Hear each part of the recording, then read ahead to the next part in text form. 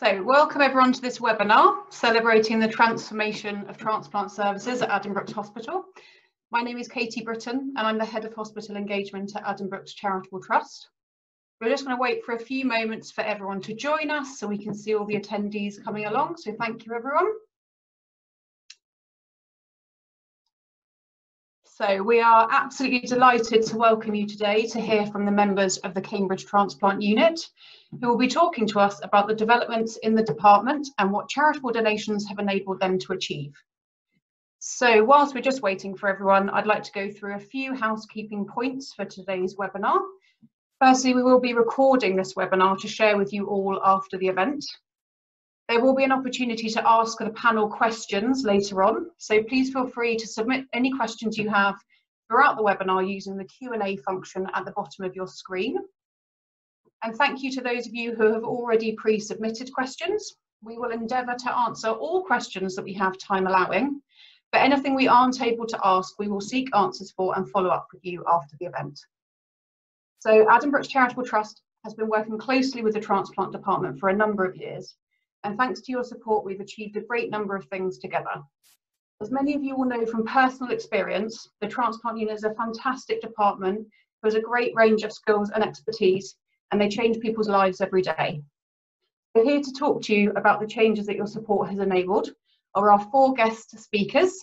So we have Professor Chris Watson with us, who's the Professor of Transplantation. We've got Neil Russell, the Clinical Lead for Transplant Surgery, Stephen Bond, the Lead Specialist Nurse for Transplant, and Kate Pickerley, who's the Senior Sister for Transplant High Dependency Unit. So we're going to start the webinar hearing from Neil, who's going to tell us about transplant services provided at Addenbrooke's and give us an insight into the department. So if I can hand over to you, please, Neil. Thank you very much, Katie, and good morning, everybody. And thank you very much for taking the time to sign in and to hear about what we do at Addenbrooke's. We are very privileged to be able to work at Addenbrooke's and the unique setting that we have here. And it is unique, and it is unique in the UK as the only centre that performs all abdominal transplantations. So that's including liver transplants, kidney transplants, pancreas transplants, and intestinal transplants in adults. And obviously, recently we've had Papworth move on site onto which is now the largest biomedical campus in Europe, meaning that all abdominal and cardiothoracic organs are transplanted here in Cambridge. We are a very active unit, and we're certainly one of the busiest units in the country if you combine all the transplants together. And last year, we nearly achieved about 350 organs being transplanted in Addenbrooke's. And that kind of the majority of those were the kidney and liver transplants. So we did over 200 kidney transplants last year, over 100 liver transplants. We did over 20 kidney and pancreas transplants and 10 what we would term multi-visceral transplants. So that's transplants including an intestinal graft. We cover a large area, and that area is different depending on the transplants we do. So there are more units in the country performing kidney transplants, so our area is smaller, so that's East Anglia. We cover a bigger area for liver transplants, extending down to patients from Southampton. For the pancreas transplants, it's East Anglia, extending up to and including Nottingham and Derby. And for the intestinal transplants, we actually, being one of only 2 centres in the UK that perform it, cover the entire UK. And we are the only centre in the UK that do intestinal and liver transplants. And actually, we're one of few in Europe, so therefore we do get patients from elsewhere in Europe and have transplanted patients from Denmark, Italy, Bulgaria, and places like that.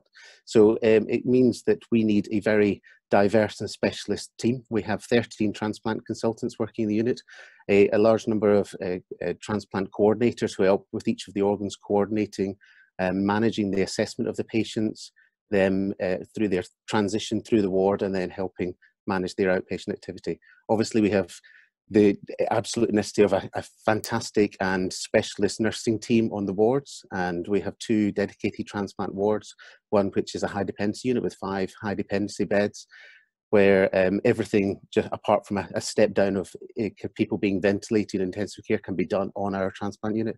And we have 28 general beds on our general transplant unit with the specialist nurses looking after them there. Different to a lot of surgical specialties, the care of the patients most definitely doesn't stop when we finish the transplant and they'd be discharged from hospital. And transplant patients are followed up in clinic with us for the life of their transplant, essentially. And that means that our outpatient activity is very busy and increasing year on year as we transplant more patients. And just to give you a brief idea, we see about 200 clinic appointments for kidney transplant patients alone every single week in Addenbrooke's. This is how busy we are now, but and it's been increasing over time. And actually, Cambridge, since the start and the evolution of transplant, has been at the forefront of transplantation. And that's going back over 50 years ago when Sir Roy Khan started the transplant program up in Addenbrooke's. And we were the first people, or he was the first person to do a liver transplant in Europe in 1968 and introduced cyclosporin, which was one of the revolutionary immunosuppression drugs, back in 1978. And that innovation has continued through to this day. And we're now one of the centres that are innovating technologies in machine perfusion, which Professor Watson's video will talk to you about in a second. So we are a very tight-knit group of surgeons and nurses and work as I think, a very kind of cohesive and dedicated team to try and help as many patients as we can and have successful outcomes from their transplants. So I think if we move on now to the video, I think for Professor Watson. Yeah, thank you, Neil. So we're now going to show you a video with Professor Watson that demonstrates how the liver perfusion machine works that we have funded here at ACT. So depending on your internet connection, this video might be a little bit jumpy, but we will be sending the link around to everyone afterwards.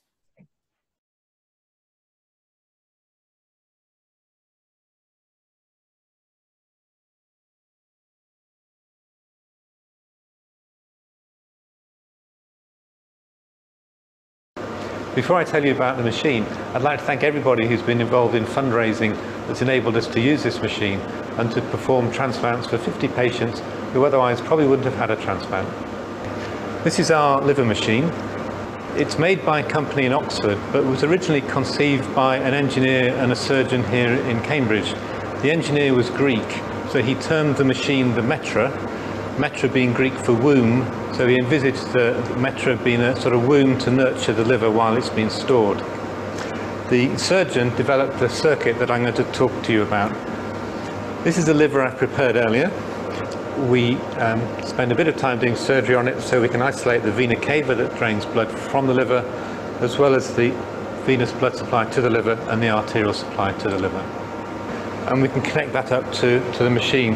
The liver sits in this box here. And essentially, blood drains out of the liver along this tubing here, which we've coloured pink for the illustration, into this pump. And this pump pumps blood up into this device here. This is an oxygenator. This is what puts oxygen into the red cells, so they're able to carry oxygen back to the liver.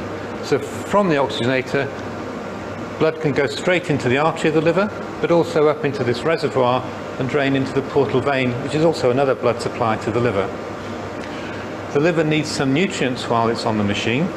There's a little connector here, so we can put some glucose in to feed the liver while it's on the machine. And at the same time, we have some syringes over here that can provide some chemicals to help the liver. So for example, there's insulin in one of them, which helps the liver use the glucose. There's heparin in one of them, which helps the the blood not clot while it's in the circuit. Another one has got a drug that dilates all the blood vessels to make sure the liver's well perfused.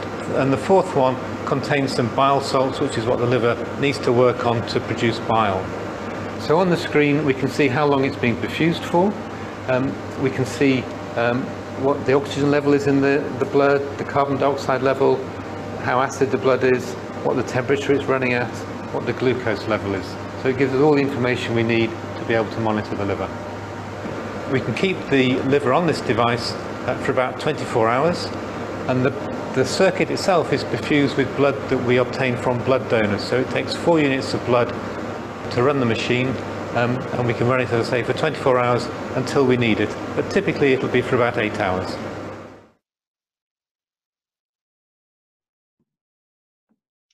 Thank you very much. So I'm sure all of you will agree that that video gives a really good insight into how incredible this machine is. So I know many of you on this webinar have either fundraised towards the liver perfusion machine appeal that Addenbrooke's Charitable Trust ran, or have actually benefited from the machine in practice.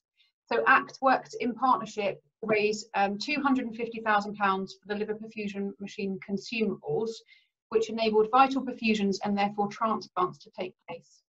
And the liver perfusion programme has been so successful that the NHS has now picked up the ongoing costs of running this. This means that the liver perfusion machine continues to be used in surgery today and has become a core part of the NHS service. As we all know, 2020 has been a year of huge change and challenge for a lot of people. And this has, of course, had an impact on every area, including the hospital and including the transplant department. So I'm going to hand over to Neil and Stephen now, who are going to talk to you about transplantation during the coronavirus pandemic peak, the challenges the team faced, and how they overcame them. So if I could hand over to Neil to start with, thank you. Thank you, Katie. Yes, it's undoubtedly been a very difficult time for everybody, and for very different reasons. It's obviously been exceptionally challenging being and working in the NHS. Transplantation is obviously an emergency specialty, and we don't know when organs are going to become available, and therefore it's sometimes difficult to plan in situations like this. And there has been a lot of differences between the units around the country. Everybody's tried the hardest, but the ability to keep transplanting has varied amongst units, mainly depending on the amount of coronavirus that were in those regions. I think we were relatively lucky in Cambridge, certainly in the first wave, that we didn't have the kind of same level of infections that we're seeing in some of the other major cities in the country. And that enabled us to continue transplanting throughout. And from an operational point of view, it took a lot of effort from everybody in the team and a lot of drive to maintain services to be able to do that. But it's not just about the operational side of things, it's trying to decide what's right. And that's where it was very difficult, because we were in completely unknown territory. We didn't know at the time what coronavirus meant to the transplant population. We knew that they would be more susceptible to it, how much we didn't know. Trying to balance that for the risk of actually doing transplants in the presence of coronavirus compared to deciding not to do transplants because it might be too risky was something we had no research to back us up with. It just was the expert opinion of the doctors in the hospital to decide where we felt the balance of risk were. And some units around the country felt that the risk was too much and stopped some programs. Other units like ourselves kept going, and there were some parts of our program that we felt maybe the risk outweighed the benefit. So for instance, with the living donor kidney program, where obviously there is somebody donating a kidney who is otherwise well, to put them through a major operation in the midst of the coronavirus maybe not been the best thing. So we stopped our living donor program, as did every other kidney transplant unit in the country. But we kept going with our cadaveric kidney transplant program. The liver transplant programs nationally all kept going in every hospital, because obviously anybody who's on the waiting list for a liver transplant, if they were not to get a liver that became available that was suitable for them, then they may not survive to get the next liver. So we felt that it was imperative that we kept being able to accept every liver that was offered to us. In reality, the absolute numbers of transplants around the country reduced because the absolute number of donors reduced, and that was because of the pressures on intensive care units and the ability of donation to proceed, and the anxieties around could the donors potentially transmit virus. So there was a huge amount of work done nationally by NHSBT to ensure as much as possible there was good and safe environments for donations to take place, and that every potential donor was thoroughly checked to make sure that they were not carrying the virus. And as far as I'm aware, there's been no instance nationally of the virus being transmitted to a transplant patient. That's not to say transplant patients haven't caught the virus. Of course they have, and we know that their risks now, because of the data we've gathered, have an increased risk of coming to harm from the virus. But actually within Cambridge we have not seen it to great extent, and actually we've had a number of transplant patients that have had the virus and not seen kind of any terrible outcomes, as it were, from the majority of patients.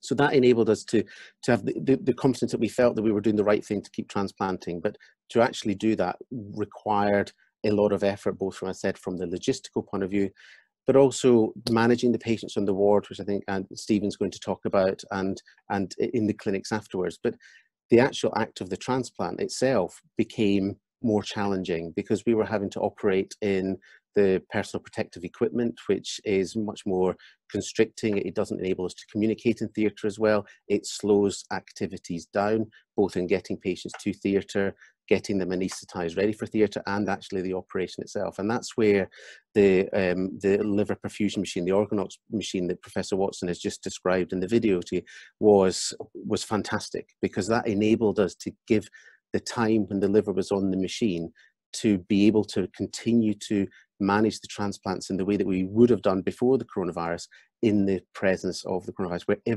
every step along the pathway took more time because of more checks being done, just the having to wait for tests to make sure our patients weren't carrying the coronavirus, when they go into the anaesthetic room, the increased time it takes for the anaesthetist to anaesthetize them because they're having to wear all the protective equipment, and similarly in surgery. So we felt that using the machine enabled us to continue transplanting livers, and actually we saw the amount of livers that we put in the machine increase significantly during the coronavirus to enable that.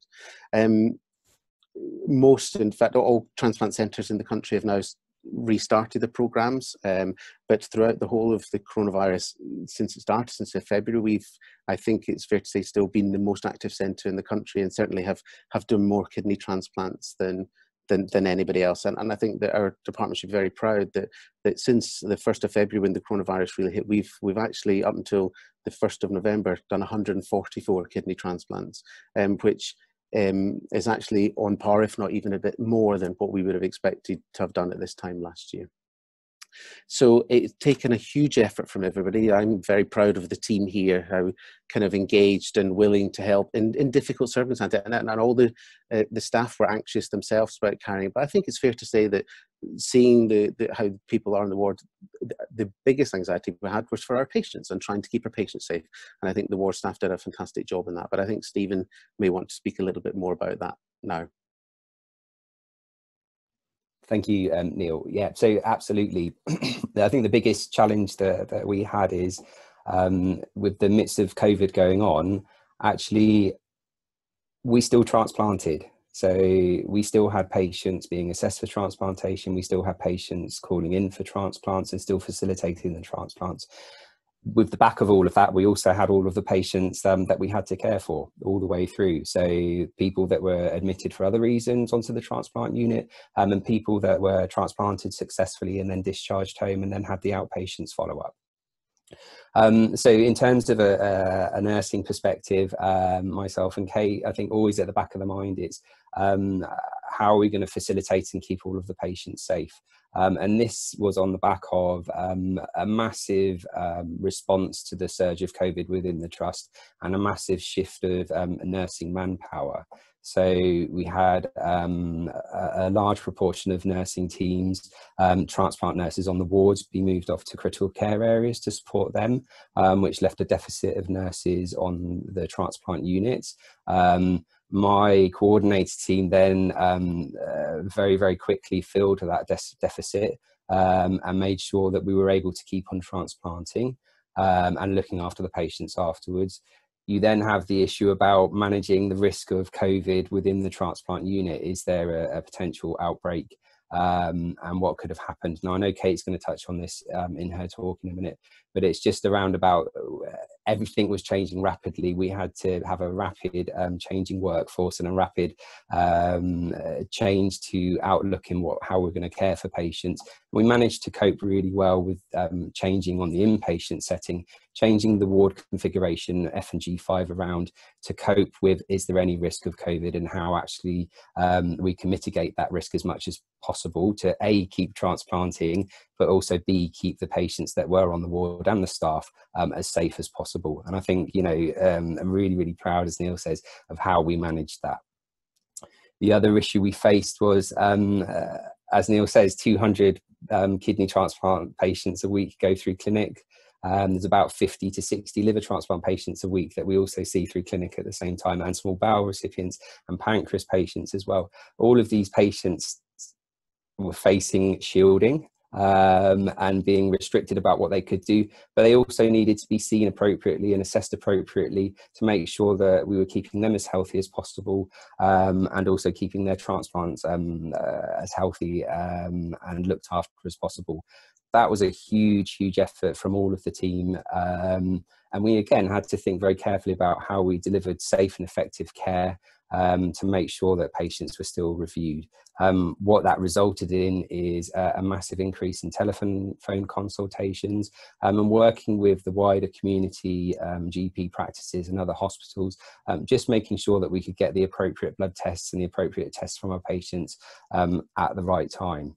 I'm pleased to say that all of those changes that we put in place through COVID is actually something that we're going to continue to do.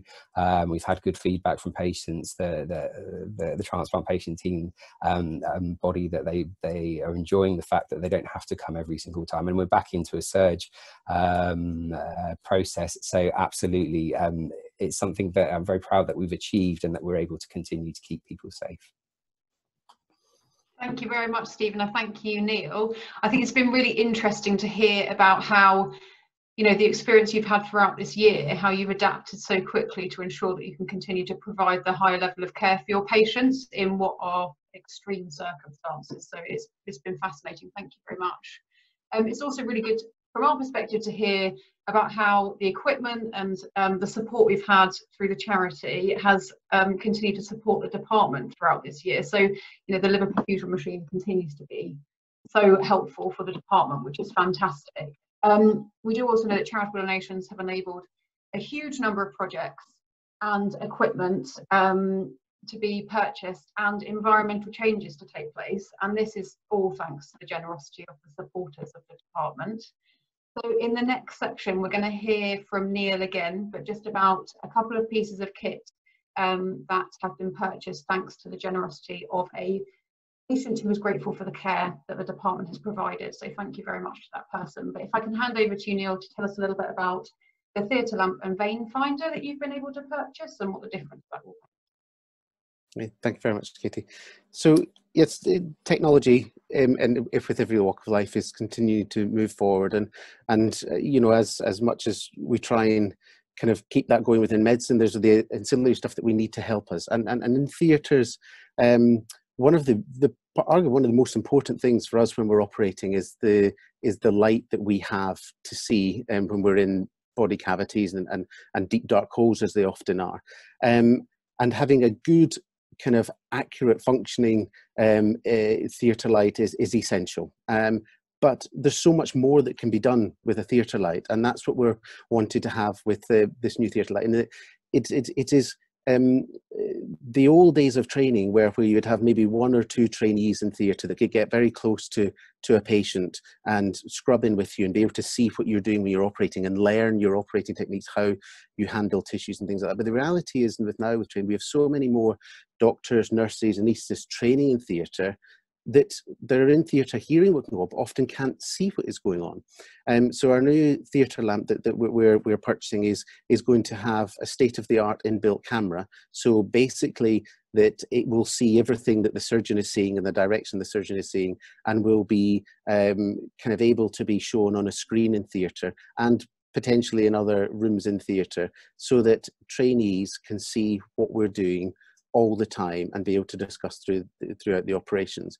And even, especially in this current environment of the coronavirus, when we're trying to limit people and the social distance of people, particularly as well in theatres, then having the ability for that to happen and see things remotely will be excellent. And it will be not just things done live. We'll be able to record operations, and they can be used for teaching and training of all types of nursing students, medical students, and things. It also will have I think a significant patient safety input, in that for the types of operations we're undertaking in the transplant theatre, there is such a close interaction between the surgeons and the anaesthetists, and it actually will be very useful for the anaesthetist to see what we are doing and see if it's a stage of the operation where everything's going well and they can manage the flares, or if they see there's a stage of the operation where there may be a bit of bleeding, and then being able to react to that before we're having to tell them that there's problems.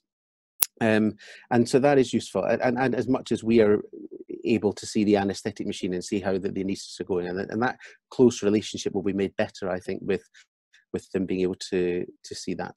So the theatre lamp, the new theatre lamp, will be very, very valued, and also from a situation for the surgeons themselves, we have to wear headlights just now for pretty much every operation we do because of the need for light. And the hope is that this new theatre lamp will reduce our requirement for wearing headlights itself, which will, you know, long term help with the health of the surgeons and their necks and backs, as we all suffer from.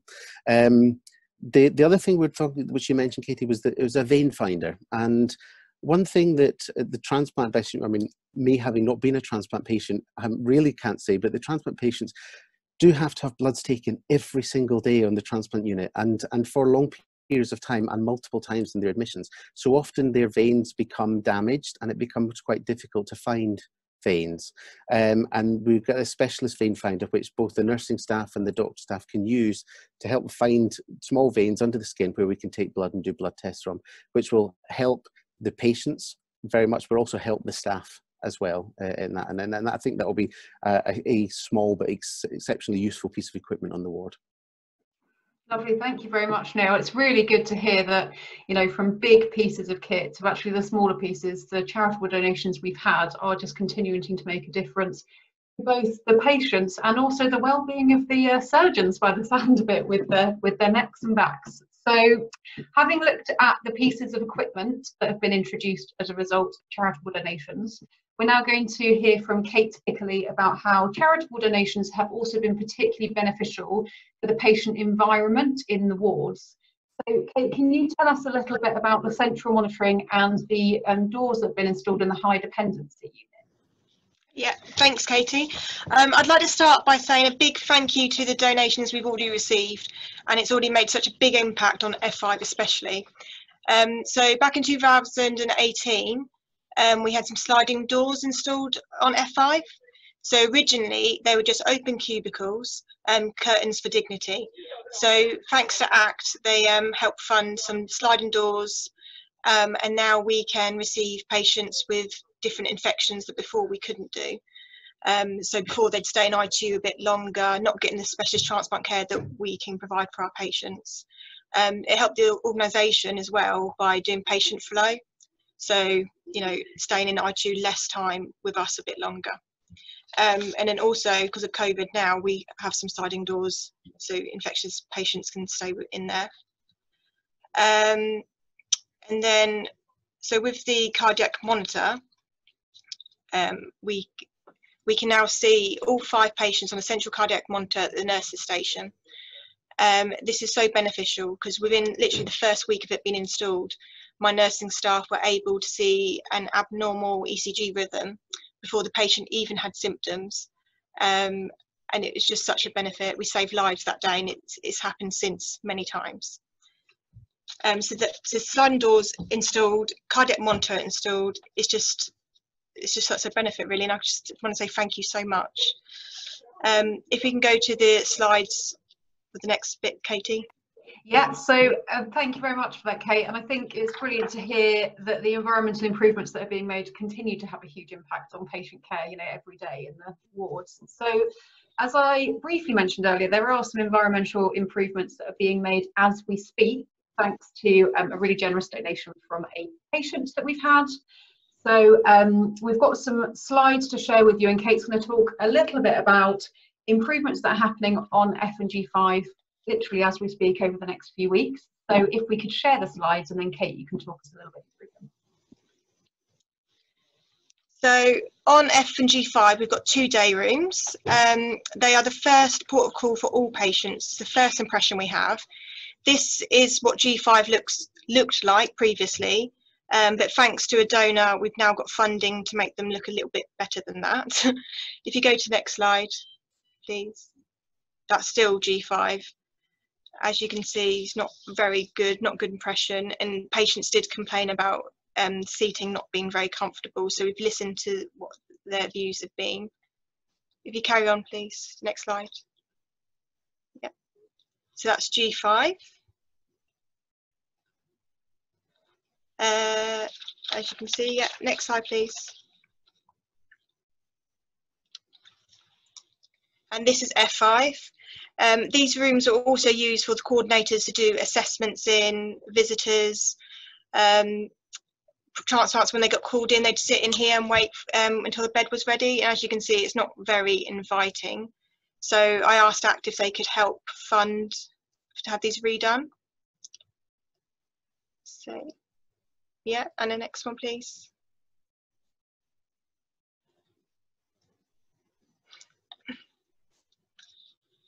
Okay, so this is what they're going to look at. So this is the G5 day room. As you can see, there's going to be 2 very comfortable sofas. There's going to be a cabinet with a TV so that relatives and visitors can come off the ward and go sit in there. And we've got some lovely wall art on the walls and make it look a little bit less clinical, really, because some of our patients are here for up to a year. And sometimes it's nice just to have something that doesn't look like you're in a hospital. If you go next slide, please. Yeah, this is the F5 day room. This mock-up shows there's a TV in there, but actually we're going to remove the TV and have it as like a quiet contemplation room, really, somewhere for patients, relatives, and especially because of COVID, we're finding staff somewhere where they can sit and just, you know, have a little think about things. Next slide. So that's what they're going to look like, and this is work in progress. So this was literally taken last week. That's G5. The wall art is already up and it's looking really nice. We've got loads of compliments already from staff, patients and some visitors.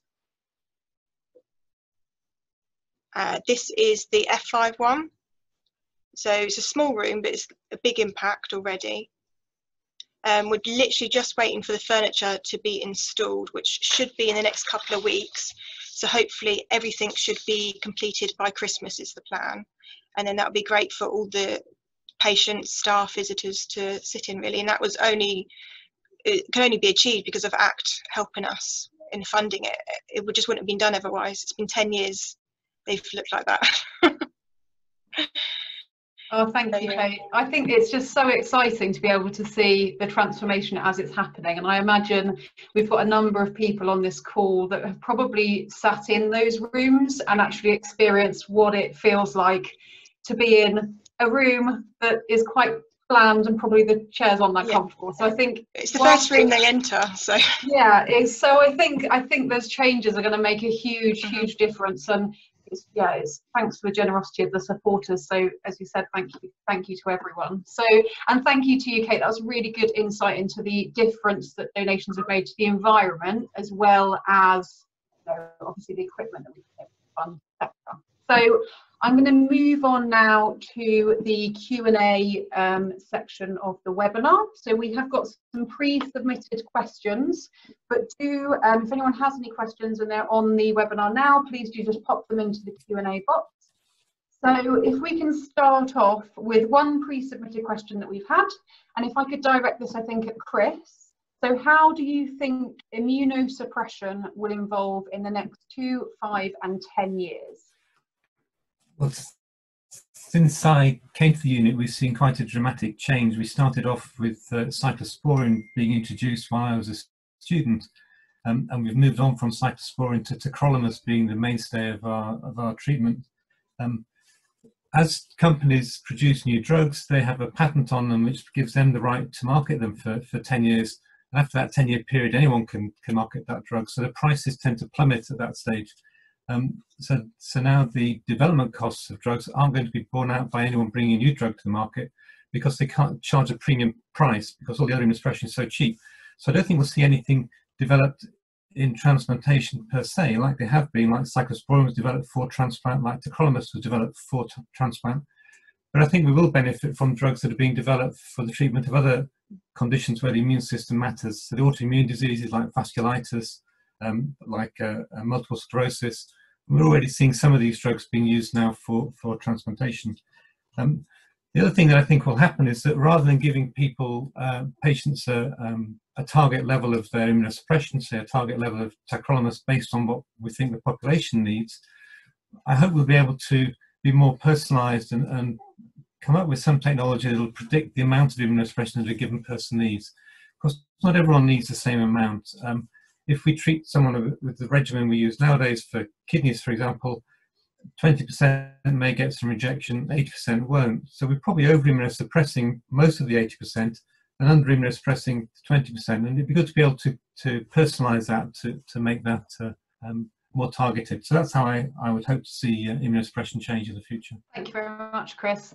And I think we've got another one that is best answered by you as well. So as an ageing and obese population, how do you continue to improve outcomes for marginal organs? I thought you were addressing me as an ageing and obese surgeon for a minute. Absolutely not. One of the big things that we're doing at the moment with the liver machine and Professor Nicholson's work on the kidney machine is to try and be able to assess organs before we put them in. And we know a lot of information about what happens, what the donor's biochemistry is and the circumstance around their death, but we don't really know what happens to the organ while it's being stored, usually in the cold. The ability to not cool them down and the ability to test them when they're being preserved will allow us to be able to predict how well a particular organ, be it a kidney or a liver or whatever, will work after we transplant it. I think that'll be a big change to help us appropriately transplant organs from older donors and donors who are obese. Obese donors are a particular problem for the liver, where the liver can become fatty. When we cool the liver down, those little fat cells in the liver turn solid and damage all the cells around it. And then when we take it out of the ice and transplant it into someone, we expect it to work immediately, whereas actually we've caused damage by cooling it down. So it may be that actually moving our liver machine to the donor hospital so we don't have to cool the liver down would help us with the more obese donors with the fatty livers. The other thing the machines allow us to do is to treat the organ in the machine. So we may come up with some treatment regimes that allow us to target the particular problem with the organ and improve its function. Another thing that's happening at the moment, next year we'll see the largest study of treatment of an organ donor in the world, and that'll take place starting next year, where we're going to give a drug to organ donors to see if we can improve the outcomes of all the organs. Thank you very much. So the next question we have, I think, Stephen, if you're able to answer this. So, do you have any plans to support transplant patients who suffer with mental health problems due to the effect of waiting for a transplant and dealing with the enormity that is the transplant itself? It's an issue that is very real within the transplant community, but is often overlooked. Thank you. I completely agree with the sentiment of the question. I think it's something that we're, as a transplant coordinator team, especially, we're very aware that the mental health side of things isn't always addressed. I think the transplant coordinator team tries their best to help and support patients and guide them through as much as they can. But it is something that we're aware of, and we're looking into how we can address that issue and be more inclusive and more holistic, I suppose, in our approach to patient care. Not just looking at the transplanted organ and the blood parameters, but actually taking more account of how the patients are feeling and making sure that they're looked after properly. I think one of the biggest issues we're going to face with anything like this is actually funding, and it's something that we're hoping to work with Actin and actually trying to find money to support an initiative to actually address this situation. So. Brilliant, thank you very much, Stephen. We have a question that has just come in actually on the chat, and I don't know who would be best, so please someone nominate themselves. Is there anything on the horizon, such as new technology, that the department think will bring another step change in transplantation? I could tackle the start of that, and please Neil or anyone follow on. We have a liver machine at the moment, which is great for our liver transplant patients. We have a rather Heath Robinson kidney machine. I'm looking at Neil here because the person sitting behind him has pioneered it, but fortunately is not there at the moment. But it's a rather Heath Robinson device. The same company that makes the liver machine have adapted the technology to produce a kidney machine, and that's supposed to be in trials at the end of this year, but COVID's delayed that. But hopefully we'll be able to do the same sort of thing for kidneys routinely. And that'll have a big bonus, because often we're faced with 2 or 3 kidneys to put in one evening. They do take a time to put in. We've only got 1 surgical team. Well, we have 2 surgical teams on at night, 1 for livers, 1 for kidneys, but we can't do everything at once. And to be able to preserve the kidneys on a machine that restores the circulation to them so they don't deteriorate while they're cold will be a big advantage. And again, it allows us to test them. So that's one element of technology. The other thing that's happening because of COVID is, as Stephen said, we're having more remote consultations. There's a move to try and do finger pricks or thumb pricks and then do blood tests based on that. So sending your thumb prick on a bit of blotting paper to the laboratories and see if we can analyze and come up with your creatinine, for example. We know we can interpret your tacrolimus level that way, but other important elements. So it may well be that technology will help us treat everyone remotely. Thank you. I think I'd just like, this is not a new technology, but I think I'm certainly hoping that we might see a step change in donor numbers. Obviously, the new donation law came out in kind of April, May time, and it was understandably overshadowed by the coronavirus pandemic. And it will be a bit of time until we find out what effect that has. But I actually think that the coronavirus pandemic in itself may ultimately lead to increased donor numbers for the reasons of, I think and I hope that the NHS has been seen in a very good light during the coronavirus, and how dedicated the staff in the NHS are. And when good news stories come out of the NHS, that often flows into increasing in donor rates. And the other thing that the coronavirus pandemic has required for pretty much every hospital across the country is to increase their critical care capacity for the critical care beds. And I suspect that won't shrink back down to pre-COVID levels afterwards. And having more advanced, bigger critical care units will help in the donation process also. So we may see an increase in donor numbers, and I certainly would hope so with the change in the law as well. And of course, that is the prime driver for transplantation. We cannot do it without the families and the patients that donate the organs. That will give us potentially capacity issues about how much that we're able to achieve, and that's what we're working on here in Addenbrooke, and trying to gain more theatre space. The Addenbrooke is looking at in the next kind of phase, there's discussions about a new hospital or expanding hospital, and certainly transplant will be at the forefront of trying to the need for more space for our transplantation patients, and both in clinics, wards, theatres, etc. So though it's not novel technology, I think there may be a step change in the number of donors that occur. Brilliant. Well, thank you both, Chris and Neil. And then, so on that note, I think there's one question that's come in saying, what is your dream wish list for the transplant department? So, Neil, are you able to help us with that? I think that could be an endless discussion, but I think what it essentially encompasses is to try and improve the entire patient pathway.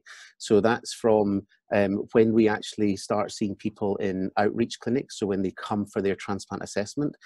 Sometimes people have to come from quite long distances, spend a long time, so trying to reduce the travel of patients, reduce the time that assessments take. Then when they come in for their surgery, us having access to the top technology in theatres, the access to multiple theatres to be able to manage our transplant activity.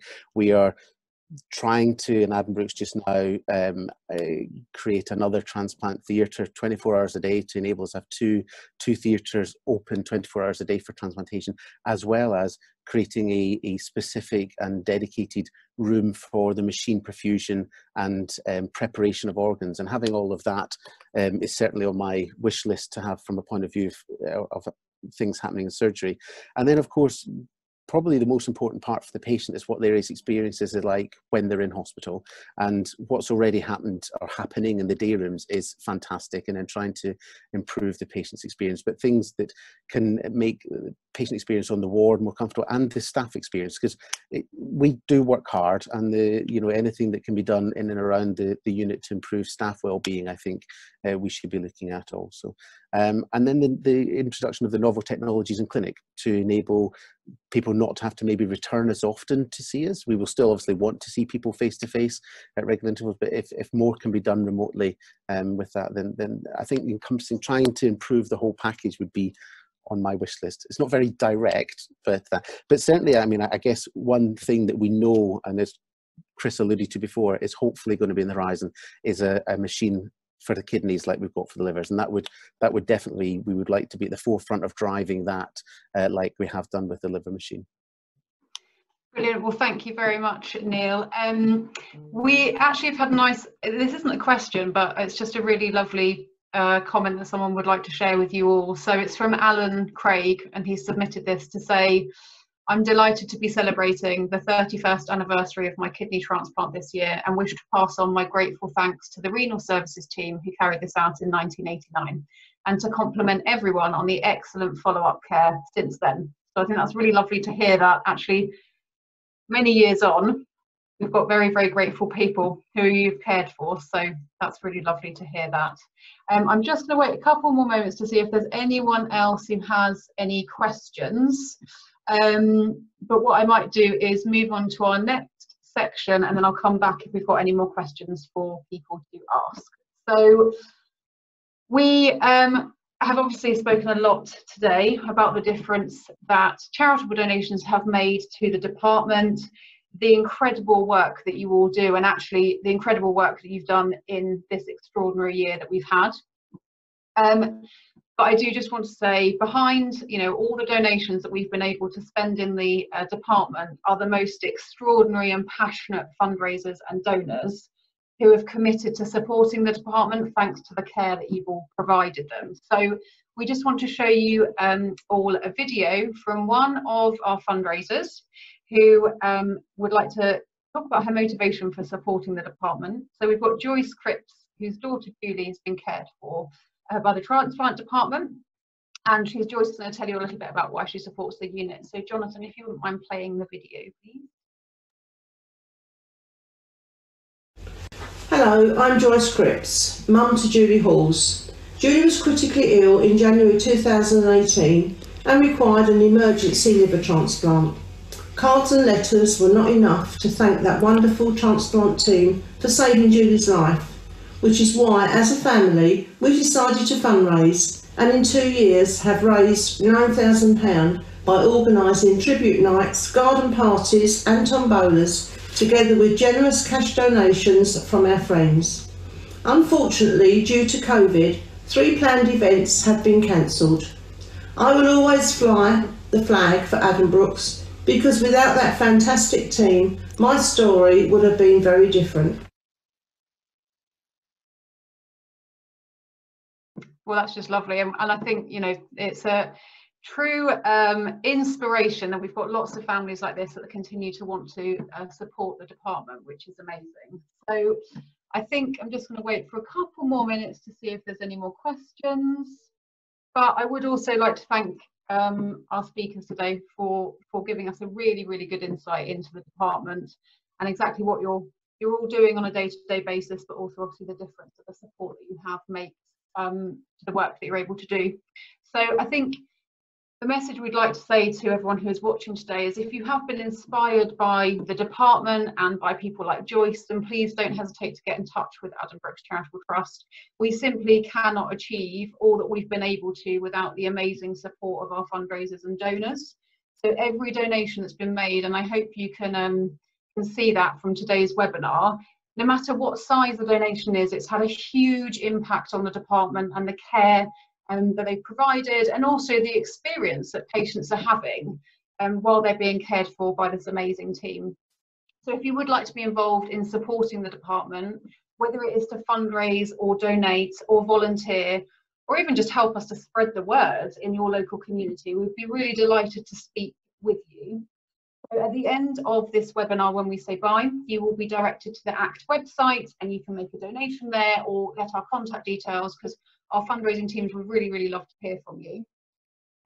So with that, I would like to, as I said, thank our speakers today. You've all been incredible. You're doing great work, and it's just been a real honour to actually hear from you firsthand exactly what you're all doing on a day-to-day basis. I'm sure everyone will agree in saying that you've been absolutely fantastic and given us a real insight into the work you do. I would also like to thank everyone who has attended the webinar today and listened to us. And finally, just to thank everyone who has donated or is even considering supporting the department. The difference that you make and your donations make is absolutely huge. So thank you all very much, and we hope you have a great day and hope to hear from you all soon.